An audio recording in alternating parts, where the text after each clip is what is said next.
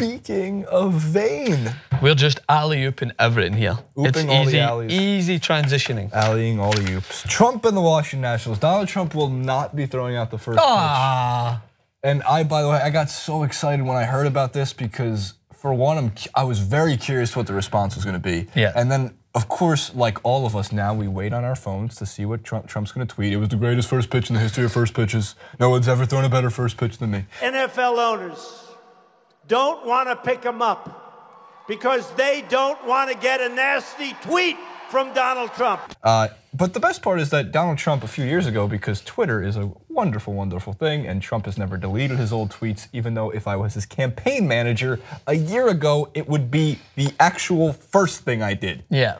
We're getting rid of your Twitter account and starting a new one because these are atrocious. Now they're part of like national record. They are, like they can't be deleted, it would be considered illegal. Yeah. Which is like, I really hope he just does it to piss one off. I hope he deletes one random tweet with a typo. However, some of those tweets back in 2012, 2013 have to do with, well, Nationals pitcher Steven Strasburg. He's their ace. When Strasburg leaves in a couple of years under free agency, Washington will say, "What were we doing?" He continues to say, by the way, it's 7:14 a.m. So much for Washington shutting down Strasburg. We had this conversation not too long ago. They deserve to lose. And lastly, when Strasburg leaves the Nationals for another team for more money, will Washington still like the decision to shut him down for his good? Francis, what happened in 2014? Glad you asked. Strasburg signed a 7-year, $175 million contract extension with the Washington Nationals. This is really a special day for me and for the organization. You know, one of our real cornerstones and a guy that really put us on the map is decided to stay home, and we couldn't be more proud of him and of the city of Washington D.C. and of his teammates for him making that decision. Just looking back and you know, making my first start of my junior year out there in Compton, California, and to see, you know, all the ups and downs that we've experienced, you know, through the years, and I'm just excited to, you know, go through those ups and downs again for another 7. So I'm really, really happy. What they believe in and what I believe in kind of coincide. So it seemed like just a great fit for me and my family, and you know, I couldn't be happier. And that bottom line is I play this game because I'm a competitor, and I love the guy next to me, and I want to do everything I can to help this team win some games, you know, because of that. So what you're saying is what Donald Trump was saying didn't actually come to fruition? No, I don't believe it. Of course not. I really don't believe it. Do you believe I have more? Of course you have more. Roll the tweets. Some of these are great.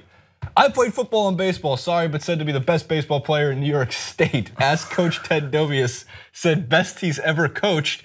And Brandon McCarthy, who's one of the best followers on Twitter. I asked Coach Dovius about you. He said you preferred to play in jeans rather than baseball pants due to piss absorbency. Next, we got more. We must leave stop and frisk for A-Rod and Anthony Weiner. That's a good one, though. I mean, come on. That's pretty good. God. That's good. The Anthony Weiner one. Matt Harvey at Mets. Don't let the New York Daily News get you down. Nobody reads it. Play well. And then, of course, the New York Daily News said, I don't think we ever thanked you for this kind tweet. Thank you to the New York Daily News for a very nice story. By the way, those are 3 years apart, but still pretty remarkable. It's amazing that, because when people think that they say something because it's so far back that it's just going to be forgotten. Like, there's nothing better than to call out someone's hypocrisy when you have the literal evidence right in front of you to show. Like, there's nothing better than of recent, like Kellyanne Conway going on saying basically that she stands by Trump and everything she said, and then you literally, in her case, it's like 2 months ago. You just pull up the tweet of her being like, I could never trust anyone who's under investigation by the FBI. And then like you just write next to it, huh, interesting. That's like the best, I think that's the best way to put it. I love the people on Twitter go, Nice point, good point. But yeah, this is just another example of the hypocrisy. If for instance, like the New York Daily News example is the example, there's gonna be a million of them that we're gonna look back on in history of just an example as to how to win this guy's affection. If CNN just put out a tweet saying, hey, Donald Trump, best friend. Paying attention to me, well, not ripping me. So I was gonna say, I'm curious if this experiment would work. I'm curious if we did a full one story on the network, just praising Trump for like 5 minutes. if he would take notice, retweet it, say great work, because he doesn't pay attention to it. Yeah, he wouldn't pay attention to every other story, but that one would be enough. We have a whole segment called Loser Donald. A whole playlist. There's like 100 clips.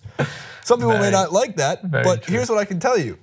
In the sportscape, we all as sports fans want to see Trump throw out the first pitch. Why, Francis? Because after Trump, well, a couple reasons. One reason is because normally the opening day, the starting pitcher that day is the one who catches it. Yeah. Do you know who's catching? The guy he said should be Strasburg would be pitching that day. So my God, I think that would be unbelievable. Two, I mean, he's the best ever in New York State. Yeah, everyone wants to see his arm. He better be throwing an absolute cannon. Do you know who's got a cannon? Who? Dan's gonna cry.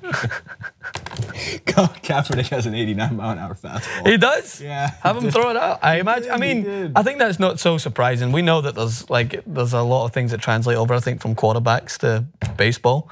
Russell Wilson apparently can chuck a Russell Wilson. Tim Tebow. Russell Wilson played baseball at NC State. Tim Tebow can throw a pretty fast. Who do you think? Okay, you have 3 presidents. You get to pick for your baseball team to pitch that day. You get Trump, Bush, or Clinton.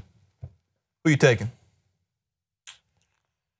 I'm trying to weigh up the physicality of this. Like, Donald Trump's a bigger man. I think he's actually he's pretty tall as well. Pitcher, we're not talking DH. I know, but I'm just trying to think. I'm trying to think of who could throw the fastest ball. You know, so I don't know. I think Clinton's got a pretty strong wrist. It's funny. I was gonna say Bush because I just want to hear Cheney in the dugout. Throw a slider. No, I don't want to listen to you anymore. No. Yeah, I don't know. I'll take Clinton for it. I'll take Clinton for the win. For a nice curveball. Clinton FTW.